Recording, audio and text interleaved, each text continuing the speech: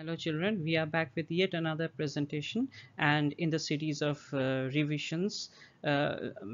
Today I'll be speaking on pseudophakia. Pseudophakia again is a long case. Please be aware that it is a very high frequency long case which is given in the final examination of your professional third part in your third professional part 1, and up to 1 in 3 candidates might be given this case. Since it's a long case, you will have to present your case, and while you're presenting your case, this is the way you will go about it. My case has presented with a history of ocular surgery. You will have to mention exactly how many days back it was done, and preferably with the date of surgery. And then you'll have to mention that on examination this patient presents with a corneal or a limbal scar with a shiny pupillary reflex indicating a presence of an intraocular lens in his mention the eye. It is therefore a case of pseudophakia of that eye. Now, pseudophakia, you'll have to give the history. It is very relevant to know as to why the patient has come to the hospital. This will also guide you to the chief complaint of the patient, and the main reason a pseudophake will come to the hospital is usually a DOV. Now this DOV can be due to any reason, but it will be a dimness of vision which will bring the patient to the hospital. So it is very relevant to know the duration, the progression of his dimness of vision, whether it was gradual or whether it was painful, whether it was painless, or whether it was a sudden dimness of vision. Everything will give you a fair indication of which kind of a complication he was suffering from after his surgery.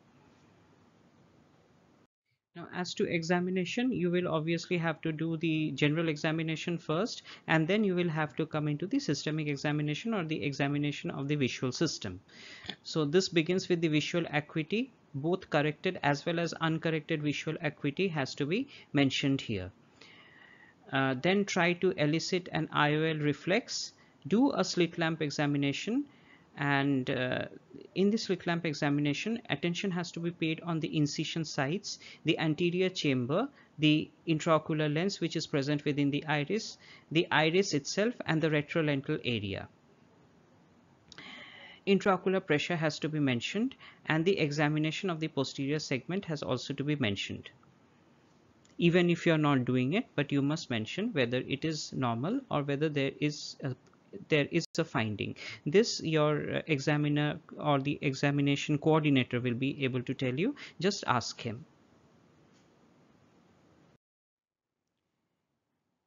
Also, it is very important to try to find out which kind of a intraocular lens surgery or cataract surgery or cataract extraction has been done to this patient. So you'll have to pay special attention to the incisions which are there in the cornea, and if you cannot find an incision, try to find if there is any remnant of any incision on the sclera or in the limbus. Okay, now what is pseudophakia? Pseudophakia literally means that it is the presence of an artificial intraocular lens in the eye.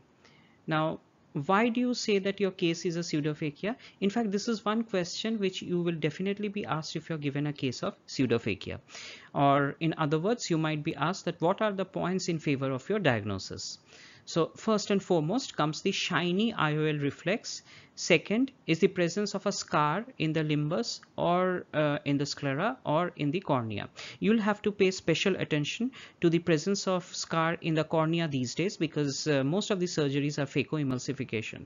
In this case, you will have two scars in the cornea, in the limbus rather, which are about 4 clock hours apart, with another larger scar in the middle or in between these two. So that is the main point of entry or portal of entry, and the others are the side ports. Then the presence of a deep anterior chamber. Now pseudophakia will always produce such anterior chamber which is deeper than the phakic eye in that eye. So the best way to find this out is to compare the pseudophakic eye to the phakic eye. So this can be possible if one eye is pseudophakia and the other eye is still phakic. In case both of them are pseudophakic and you are given one of the eye for examination, it is difficult to understand whether it is a deep anterior chamber. Now here are certain leading questions which you might then face is, what is the depth of an anterior chamber in a normal eye at the center? What is the range of the depth? And I'll come to this later in another slide. What are the causes of a deep anterior chamber in the eye? What are the causes of a shallow anterior chamber in the eye? What are the optical effects, or what are the general effects, ocular effects of a deep eye or a shallow anterior chamber of the eye? So these are certain questions which you must be ready with your answers, because these are leading questions which will stem out of this. Now, another one is the patient will give you a history of ocular surgery in your case, and definitely there might be patches of atrophy, iris atrophy. Now this is an inconsistent finding these days, because surgeons now are very adept in their surgery and they hardly leave any mark on their iris, because this comes only when you inadvertently touch or injure the iris while doing a surgery. So this is an inconsistent finding, but in older patients or patients who have had their surgeries a long time back, you might be having this, and this might be just an additional finding. Now, what is the cause of the shiny reflex? This shiny reflex is something which once you've seen, you'll never forget. And this is a case which was recorded in our own OPD. And let me see if the video plays. Just look. I'm just going to show you this one. The one which I'm pointing to is the third Purkinje reflex, and the one which is in the center is the fourth Purkinje reflex. And here you can see this is basically the slit. So this is a wide slit, but still this is the beam of the light which is there. Now the direction of the movement of the beam of the light will cause the direction of the movement of in the same direction of the Swanson Purkinje or Purkinje Swanson reflex in the same side, which means it will be the anterior surface of the lens. And the one which will move to the opposite, means the beam moving this way and the image moving the other way, will be the fourth Purkinje image, which will come out from the posterior surface of the IOL. Now in a case of cataract surgery, I mean in a case where it is a pseudophakia, where you have an IOL implanted, why is it so prominent? Now two reasons. One is it is a very shiny surface because it has been apodized, and the second is that it is very smooth. So these two factors, they help to form a specially defined and a prominent IOL reflex. Now this is what we look for, and this clinches our diagnosis clinically that the patient is having an IOL implanted. And just have a look at the video and see how the reflexes are moving in the different directions.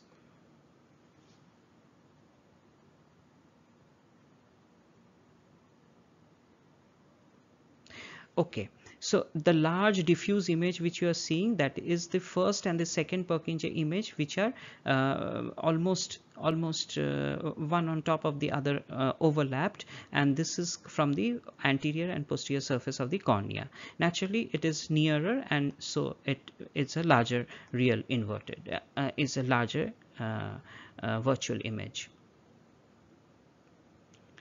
Now the second one, in which you are seeing just one. Why do you see one? Because it is the other eye of this patient which is having an immature cataract or advanced immature cataract. So there is no image from the posterior side of the lens. Once again have a look. So the image is moving the same direction as that of the beam, and there is no fourth image.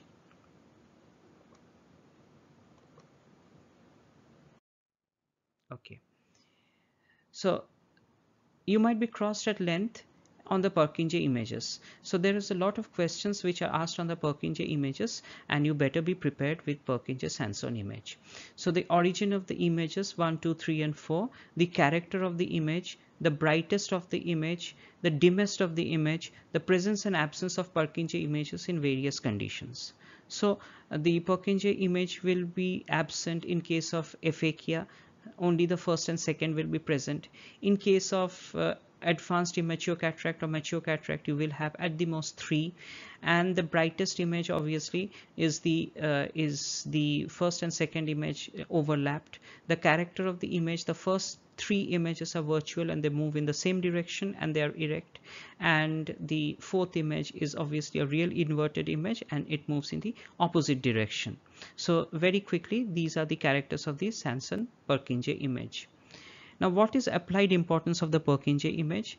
Now, this is an important question and you will be asked, and if you can answer, you might get good marks. So the first and fourth images are used in some of the eye trackers, and especially in the optical devices. Second is the first Purkinje image is used in keratometric readings in the Jewel-Short's keratometer. The fourth image can be a source of entoptic image in the eye. Now, what is an entoptic image? An entoptic image is an image which is formed by light within the eye. So you do not have anything coming from the outside. It's not an image in the real world, but it is an image due to light within the eye. So what happens is the fourth Purkinje image gets reflected from the concave surface of the posterior cornea and it gets back to the retina, where it is seen as an entoptic image.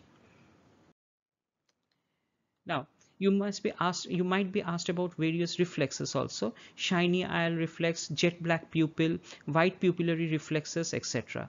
So the causes of white pupillary reflexes are important. Could be pediatric cataracts, could be all your causes of amerotic cat's eye reflex like retinoblastoma, Coats disease, PHPV, and so on and so forth. You might be asked about the anterior chamber depths, as I was telling you in some other slide, in a previous slide, that what would be a normal anterior chamber depth. This would be around 2.5 to 3 millimeters in a normal eye at the center. Then the causes of deep anterior chamber, the most important cause being myopia. So the higher the myopia, the longer the eye, the deeper the anterior chamber depth. Then it is deepest in the aphakics, those who do not have the lens. Then you have the causes of shallow anterior chamber. Again, you have an anophthalmos which will have a very shallow anterior chamber. Then you have causes of unequal anterior chamber. Now this is very important: causes of unequal anterior chamber depth. I mean, this in the same eye. So at one point of time it will be shallow, at the other, or maybe at the other segments it will be deeper. So this obviously indicates that there is a zonular dehiscence or there is zonular rupture, which causes the lens not to be seated in the anatomical place and in the anatomical position, and part of it is like deeper into the vitreous cavity, where it becomes, the anterior chamber naturally becomes deep, and part of it is pulled by the remaining intact zonules, and they come forward and pushing the entire lens iris diaphragm forward, and it is here that it is shallower. So this is a very nice indication, or it's a very nice clinical finding in case of zonular dehiscence, especially after an eye trauma, blunt eye trauma. So obviously after dilating the eye, we can get a clinical evidence that there are dehiscence or zonular tears. Now, what is aphakia? Aphakia is the absence of lens in the eye. Now, what are the advantages of pseudophakia over aphakia? So why does this question arise? This question arises because in the course of crossing, you might be asked that what if the patient were not to be given a lens after surgery or after the cataract extraction? So this would be your answer, that pseudophakia definitely is advantageous because the visual rehabilitation is pretty early. The patient is okay by the second week. Here almost 6 weeks are required in aphakia. Then image magnification, since you have an intraocular lens almost in the physiological position, so there would hardly be any image magnification.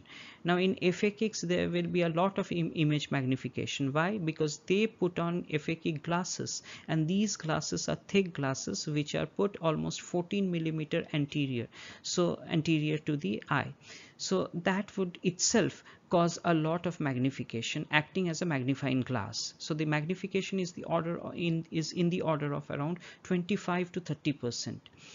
Then we have optical aberrations. Here the optical aberrations are minimum, and on top of that the IOL surfaces are so treated that they further reduce the optical aberrations. And they could also be an aspheric surface, which will again treat the lower order optical aberrations to a large extent. Then in case of aphakia, obviously it's an external glass, and so it will have all kinds of optical aberration, and here you will be asked the various kind of optical aberrations the aphakic glasses produce. So it could be a jack in the box, it could be a pincushion effect, it could be a barrel defect, it could be scotomas. So these are the four kinds of optical aberrations which are produced by aphakic glasses. And obviously field of vision will be pretty reduced because of the presence of a thick glass. And in the case of IOL, because they are present or they are implanted in the physiological position of the normal crystalline lens, so naturally they will not impair the field of vision to any significant degree. Cosmetic, obviously, since it is inside the eye and the eye doesn't have any externally doesn't have any indication that a surgery has been done, it is cosmetically unblemished. Whereas these are usually rehabilitated by heavy glasses, and they are colloquially known as soda glass or soda bottle glasses. So they distort the eye, the eye to a large extent. Okay, next in the course of questions, you might be asked about the types of IOL. Now, IOLs are very broadly grouped into two types. These are the posterior chamber IOLs and the anterior chamber IOLs. Now, besides that, there are a few special types of IOLs, like the scleral fixation in IOLs. You have iris supported IOLs, for example, the Wurst and Singh iris claw lens. You have aniridia lenses, and you could even have the angle supported lenses. Well, these angle supported lenses are basically anterior chamber lenses. Now, types of IOLs based on the optical properties. Here you have monofocals, trifocals, multifocals, and toric IOLs. Even in toric IOLs, you can have a subdivision of toric multifocals and toric trifocals. Now, the type of IOLs based on the material of which they are made. So if you're talking of material, immediately there are two types of IOLs again. These are the rigid IOLs and the foldable IOLs. The rigid IOLs are known as made up of PMMA, that is polymethyl methacrylate lenses, and then you have the foldable lenses, or the foldable lenses are made up of silicon. They are made up of acrylic, could be a hydrophobic type or could be a hydrophilic type. And then we have hydrogels. These hydrogels have a lot of water in them, and they are extremely thin. They can be made extremely thin, and they are also rollable. So one of the examples being thin optics. Now, if you're answering very well, you might then be asked about the newer IOLs, or the IOLs which have just arrived and they have novel, mechanism of function. So these are the accommodative IOLs. So these bring about accommodation by their haptic design. The second is the light adjustable IOLs. They are made by Calhoun Vision, a company. And then you have fluid vision, that is the IOLs. These have fluid inside them, and these fluids move from one chamber to the other, thus mimicking the change of shape of the IOL, just as in case the normal crystalline IOL does, and thus bringing about accommodation. So these are a type of accommodative IOLs. And the last one is the echelate designs with proprietary diffractive IOL designings. So this causes a sort of a focals or a elongated focal distance, so bringing about sharp focus over a long range of vision. So this is by Technis Symphony. So this is by Abbott Vision. So this is Technis Symphony. Pseudophakia. Now, how do you calculate the power of the IL to be implanted? Or in other words, you might be asked about what you mean by biometry.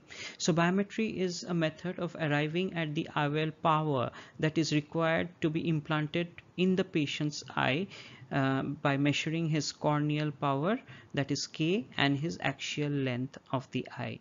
Now, these two parameters are then used in various formulae that are available, and we come across a power which is known as the IOL power to be implanted into the patient, the process being known as biometry.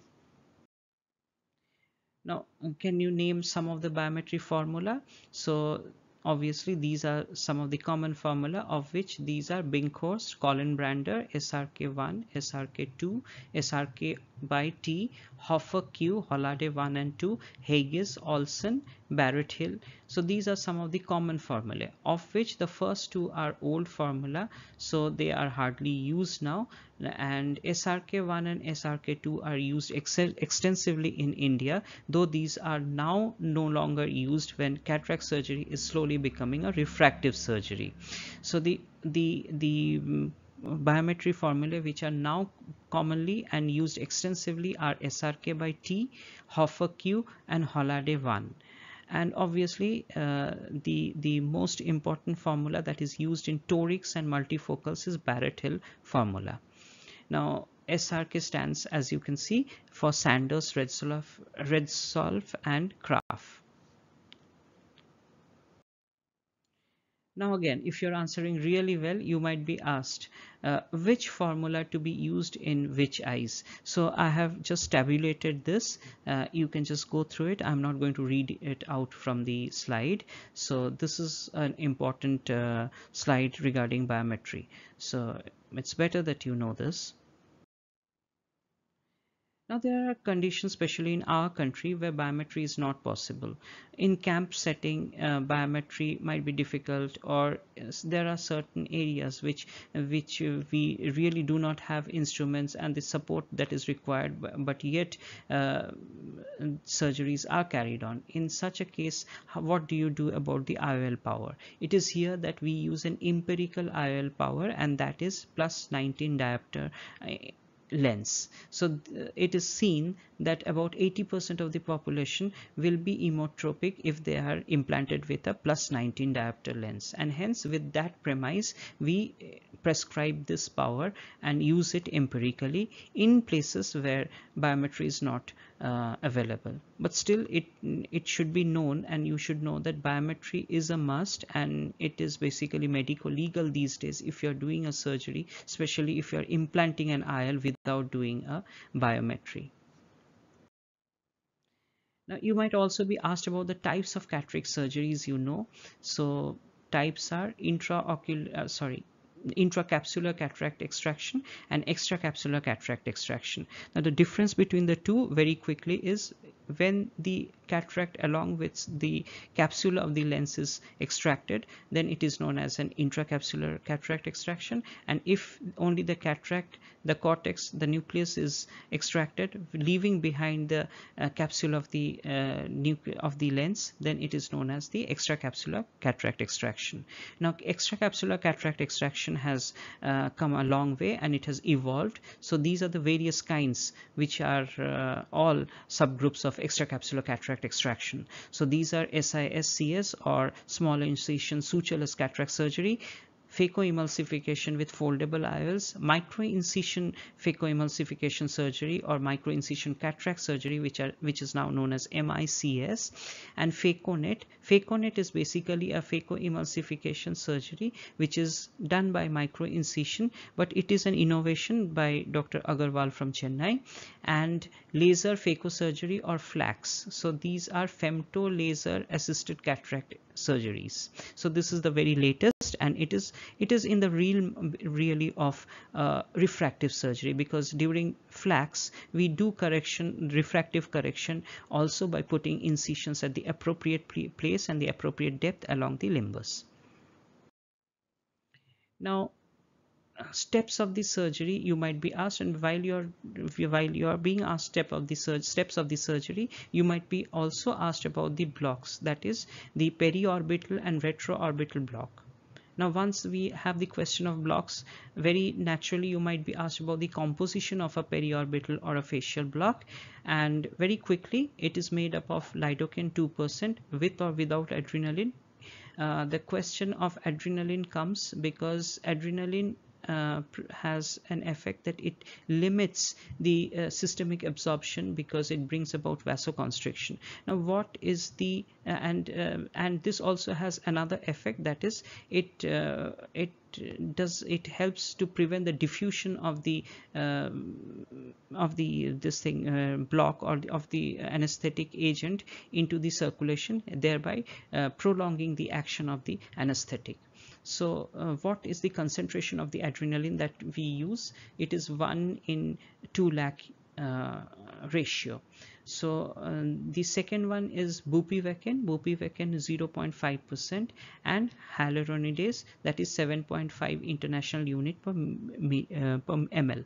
Now what is the role of bupivacaine? Now lidocaine has got a very rapid onset of action. It is within minutes, 1 to 5 minutes, and it also has a very short span of action. So within 45 minutes to 1 hour its action is literally over. So bupivacaine on the other hand has a prolonged duration of action and it is a slow onset. So while lidocaine brings about rapid onset of the anesthetic and analgesic actions, bupivacaine takes a long time to come in, but then it stays for a longer time, so you can comfortably do your surgery. Now the use of hyaluronidase here is it helps to break the tissue planes to a certain extent and help penetrate the anesthetic agent over the larger area of soft tissue, so that the block is absolute.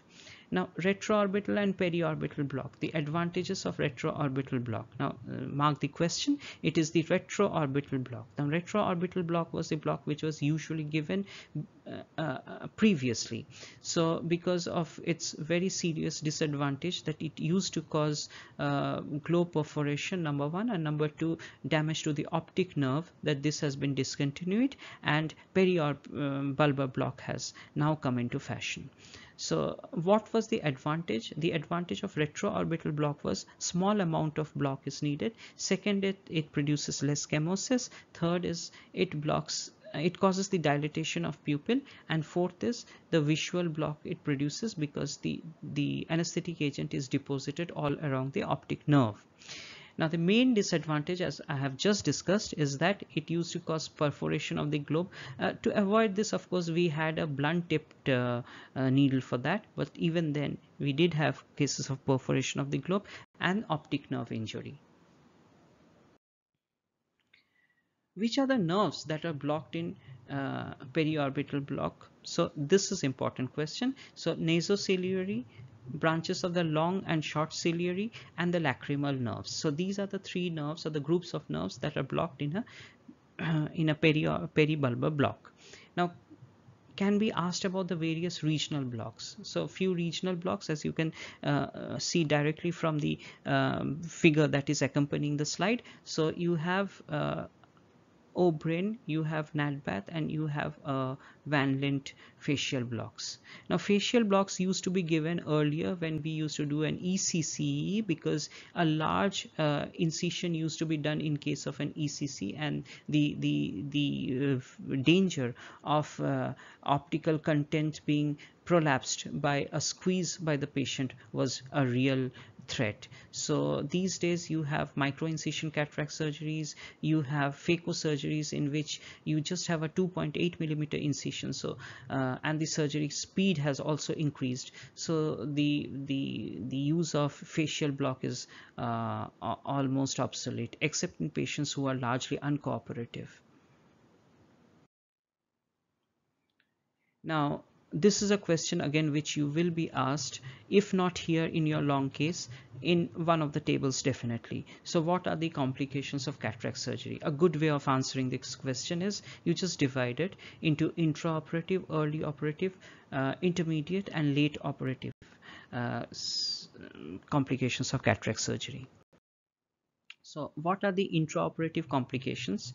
The intraoperative complications, I'm just going to name it, assuming that you have read your textbooks. So just a revision, it is retroorbital hemorrhage, globe perforation, intraocular anesthetic injection, premature entry, iris prolapse, pupillary block and a tense globe, rhexis tear out, zonular dehiscence during nuclear rotation, iris dialysis, posterior capsular rent or a PCR, vitreous prolapse, nucleus or fragment drop, and an expulsive hemorrhage. Now here is a question which is often asked by examiners, that is, which is the most dreaded complication of an eye surgery or a cataract surgery? Obviously it's the last one, that is the expulsive hemorrhage, because an expulsive hemorrhage almost always leads to the loss of the eye. Now, early post-operative complication. So this could be striate keratopathy, which we call stria, then corneal edema with microbullae.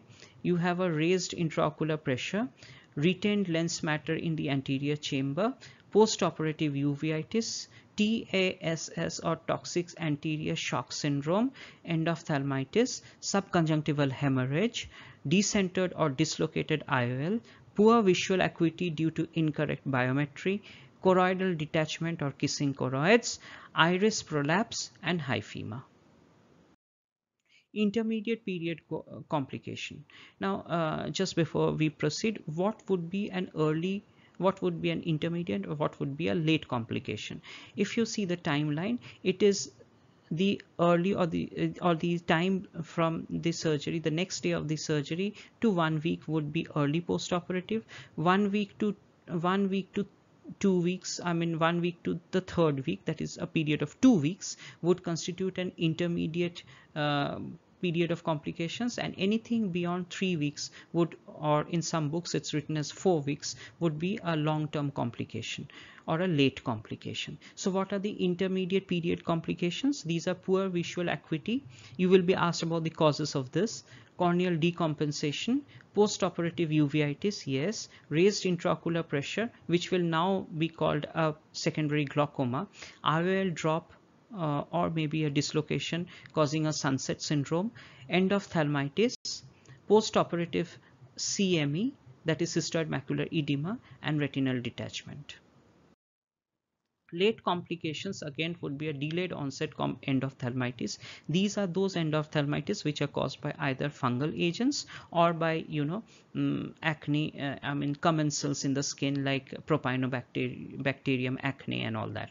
So post-operative CME, again, now comes your most important cause, that is the posterior capsular opacity or PCO, and capsular phimosis, pseudophakic bullous keratopathy, secondary glaucoma, retinal detachment, epithelial downgrowth, and Brown-McLean syndrome. Obviously, epithelial downgrowth is something which has really now become very less because we do a clear corneal incision. So there is no question of epithelium finding its way down into the cornea. And another is Brown-McLean syndrome, which is basically an edema which used to be found in the lower part of the limbus, near the 6 o'clock limbus. So this was very common in aphakics and in ECC patients. This also is hardly found these days. Now, what are the causes of dimness of vision in a cataract surgery? Now, immediate post-operative causes would be a wrong biometry. Obviously, you have a wrong lens in place. Could be corneal edema, which is very common after surgery, uveitis, increased IOP, choroidal effusion, hyphema, and endophthalmitis. Intermediate and late post-op causes of dimness of vision would include a refractive error. Maybe the patient is having a very high astigmatism, PCO, that is posterior capsular opacity, pseudophakic bullous keratopathy, glaucoma, retinal detachment, CME, and epithelial ingrowth. Now, this is one question which I love to ask the students, that is, what are the advantages of phacoemulsification of a SICS, and what are the advantages of SICS over phacoemulsification. Now, advantages of phacoemulsification over SICS would obviously be that phacoemulsification has a very quick rehabilitation. The patients are back to their work soon, within a week maybe. And second is the visual outcome is better, and the advantages of SICS over phacoemulsification being, in a country like India where resources are very scarce to find, SICS would be a choice in high volume surgery, because the turnover period or the turnover time per surgery is very less. So there are surgeons who could do almost 20 cataract surgeries in an hour. So that could be the speed of SICS, whereas phacoemulsification does take a long time, in fact, in comparison with SICS. And secondly is SICS is comparatively cheaper because it doesn't involve costly instrumentation like an phacoemulsifier. And the third is that surgeon with a lot lesser expertise can do good SICS, and phacoemulsification would need a long and steep learning curve. Thank you. Now, before you turn off, I would like to point out that have a good look at the slide, at the picture which is given of the eye. So you can find that there are certain Elschnig pearls. So this patient will or might have a PCO. So these are the Elschnig pearls, and obviously you have the two reflexes. These are the third and the fourth Purkinje images. Thank you, and all the best.